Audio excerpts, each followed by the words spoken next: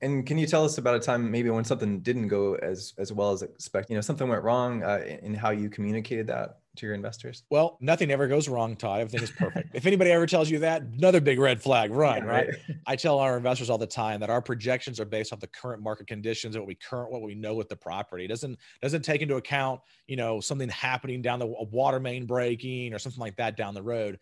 And so we have to make sure that we can underwrite for some of those extra things to make sure we have additional operating reserves for those kind of things that happen, so that if something like that does happen, we don't have to do a capital call thing like that. But one thing that did happen on our properties is one of our acquisitions, we had projected a 275% rent, not percent, I wish, a $275 rent bump on the property, because we were going to be spending about a $13,000 renovation project. I'm doing a $13,000 renovation project.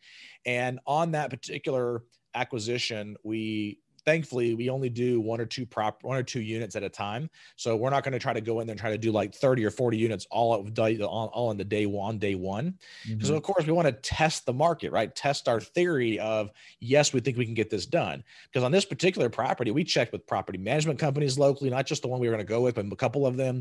We talked with some of the brokers, not just the one that we were buying it from, but multiple brokers. We actually shopped the comps ourselves to make sure that we could actually get these rent premiums that we could actually achieve.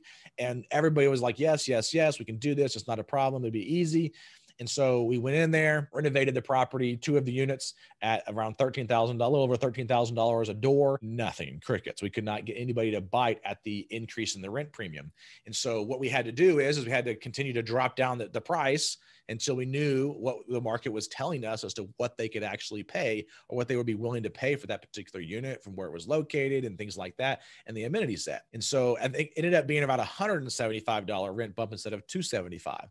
So what we had to do is we had to go back to the drawing board and say, okay, what do we need to do to be able to reduce the renovation scope but to still be able to maintain the 175 rent bump?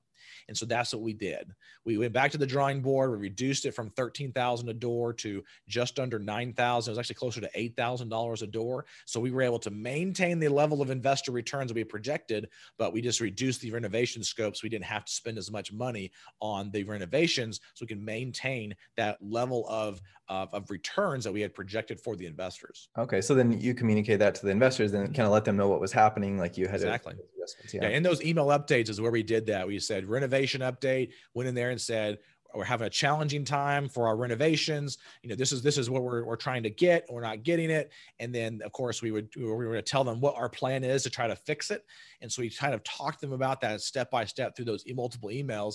And of course, investors weren't upset, right? They like, okay, that's what happens sometimes. And Mhm. it didn't affect their distributions at the time. It's not going to affect their returns in the future, but it's going to allow them to be able to understand what's happening on the property, so that when we do go to sell the property and we only got a 175 rent bump instead of 275, they're going to kind of know why there was that little bit of a difference there. And, I think sometimes people, their tendency might be to try to hide those things from an investor, like, oh, this isn't going as planned. I hope they don't find out, but it's not going to be very good in the long run, is it?